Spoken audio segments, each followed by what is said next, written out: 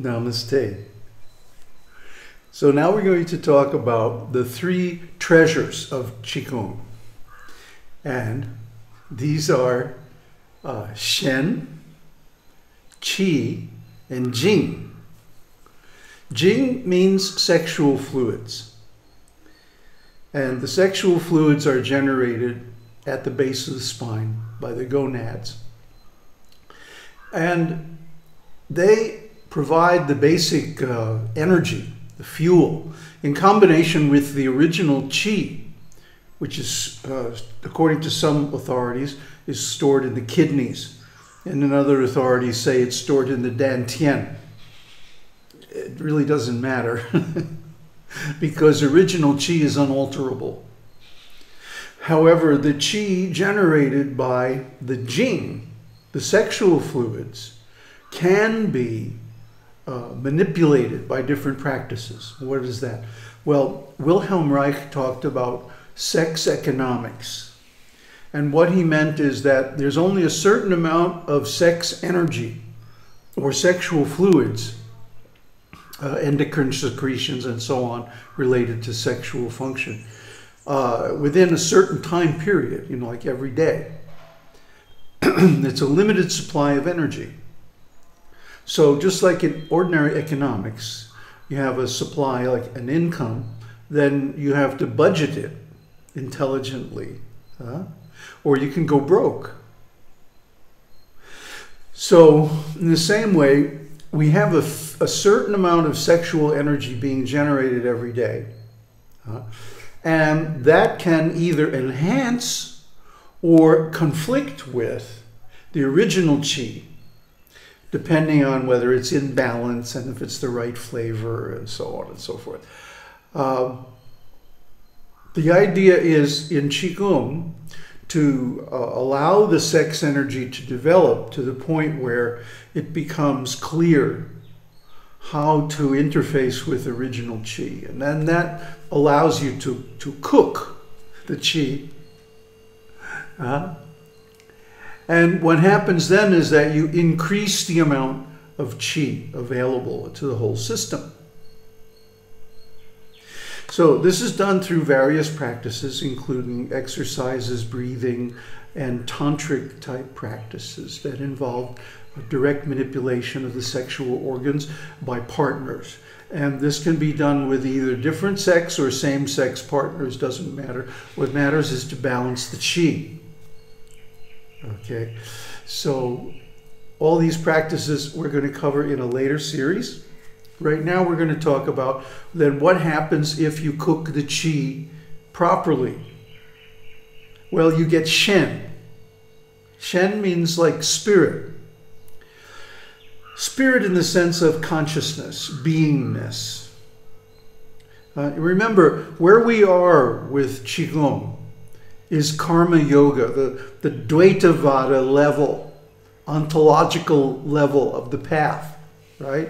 This is for everybody. This is universal for all human beings. Therefore, it has to begin with the body and be focused on the body so that everybody can have access to it. It does not require any intellectual adjustment. It's all very practical, down to earth. You know, do this, do that, right? There's just certain few basic concepts to understand. Shen means consciousness. Consciousness of what? Well, consciousness of the body and senses and mind. So the condition of the body and the mind are very important to developing good Shen. We want high Shen, high spirit, good spirit, good vibrations, you know, positive energy, right? How do we get that? Well, one way is by eliminating the negative, and the other is by cooking the Qi to the point where it rises naturally. When this happens, this is the blooming of the secret golden flower that we talked about in the other series, Secret of the Golden Flower. This is the blossoming of that flower. Okay, you don't get a flower to blossom by pushing it in any way. Anything you do to try to force the flower to bloom is only going to destroy it. So this is why artificial methods don't work. This is why intellectual impositions and so on don't work, okay? They are an overlay on the reality, okay? The reality means opanayika, ehipasiko. Remember from the other series on Buddhism, Buddha's teaching? It means it's open, open for inspection, visible in the here and now, and subject to verification. So you can observe your own self by doing the practices and see these phenomena happening in real time. Okay? That's what the quality of all of Buddha's teaching is. And Qigong certainly fits into that measure. That you can do these exercises, you can do these processes, you can adopt these views, which are actually very few. And this will like open up a door into a way of being that is subjectively, anyway, you know, I can't speak for what other people perceive, but subjectively, to me, it seems like a much more pleasant and ecstatic way to live. So when you do these practices, okay, you take the Jing that you're given, and then by exercises and so on, you develop the Qi, right? And you cook the Jing with the fire of the original Qi, and this is called the triple warmer, or the ting, the cooker. In China, they have these cookers, you know, that sit on legs over a fire. And you can cook a whole meal in them. Some of them have even like 3 or 4 levels.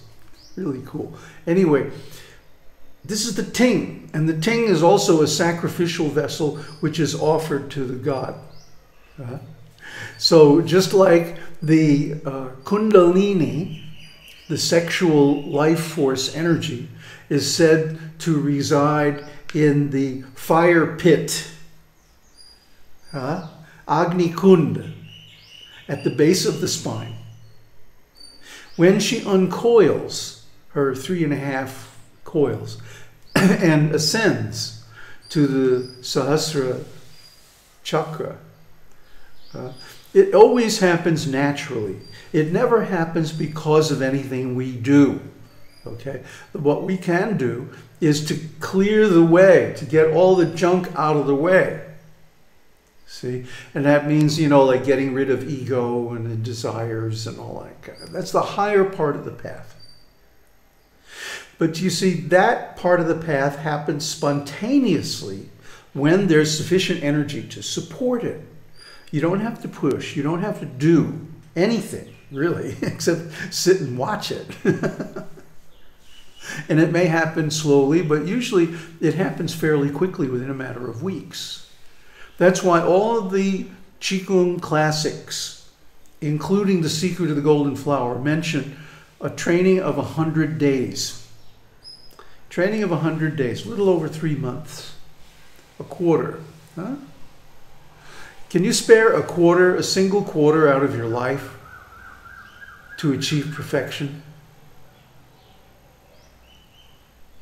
You know, that's what we're offering here. This is the promise. This is the value of this Qigong process, that it sets you up. It's not the final goal. No, it's just the foundation. But it sets you up for the higher levels of the path to happen spontaneously and naturally instead of by force. See, I see people here. I live in a place of pilgrimage where thousands of people come, literally every month. And during the winter months, especially, a lot of Westerners come. And I see them, they're in a big hurry. They're trying to change themselves really fast. And they're exercising a lot of force, pushing themselves to imitate certain external practices and standards and so on that they've been shown or taught, and basically getting nowhere. Why?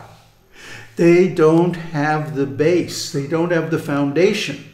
They don't have the energy to do these extremely difficult jnana yoga processes, raja yoga processes. You just can't do it. Bhakti yoga is barely within their grasp. Huh? And that's okay, because they're at that stage of their development. But what I'm saying is, if they had put little more investment into themselves to prepare properly, they would have a much easier time getting through these things, because really, you know, the Shakti wants us to be realized. She wants us to understand that we're her Shiva. See? She wants us to understand that we are the master of our own little universe. You know, we are the God of this body, of this being, this individual, this person, this self. So how do we manifest that? I mean, how do we actually realize that? It can't just be theory. That would be bullshit. It would be sales talk. And we don't like sales talk. No, what we have experienced on this path is that when the energies are balanced and nothing is repressed, so many nice things happen all by themselves. This is like the path of least resistance, you know. Sometimes on the path of least resistance, yeah, you have to push a little. You have to make a little effort. But a little effort regularly over a long span of time accomplishes more than a big effort in a short span of time, like we see with the spiritual tourists here. This is the tortoise and the hare, all over again. The tortoise won because the rabbit was so self-confident and knows that he can really burn up the track, right? That he goofed off. He went out and started partying and celebrating his victory before it even happened. So he lost the race to the tortoise, who was just plodding along day after day, doing the practices, you know. That's sometimes what you got to do. I think I mentioned one time about dummy practicing. When I was in the conservatory and I was learning to play the concert flute, which is a very demanding instrument, I had to basically start all over again from scratch, you know, with professional level training. So my teacher was telling me, you know, look, you got to do this. If you can't do it at the normal speed, do it at the half speed. If you can't do it at half speed, do it at a quarter speed. Slow it down until you can do it. Don't give yourself a bad impression of yourself by playing it too fast and making a mistake. If you hit something that you can't handle, fine. Slow it way down. Then gradually train yourself to do it faster and faster until you got it at the normal speed. You know? So, and I mean, we're talking about like contemporary music, really, really far out music.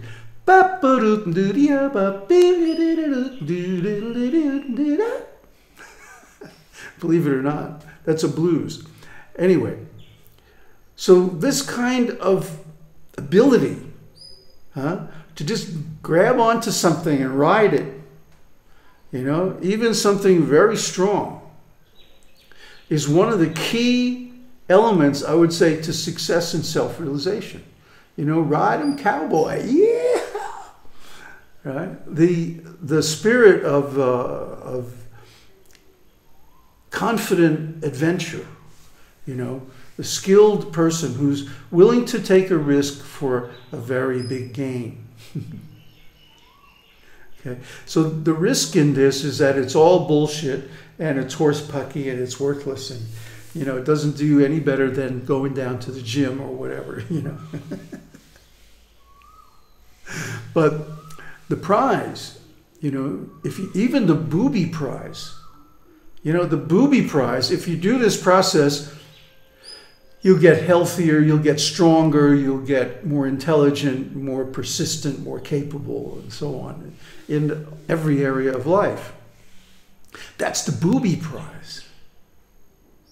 The real result of this process is that you attain enlightenment, moksha, complete self-realization. Ahom Tat Sat. Buddha Sharanai.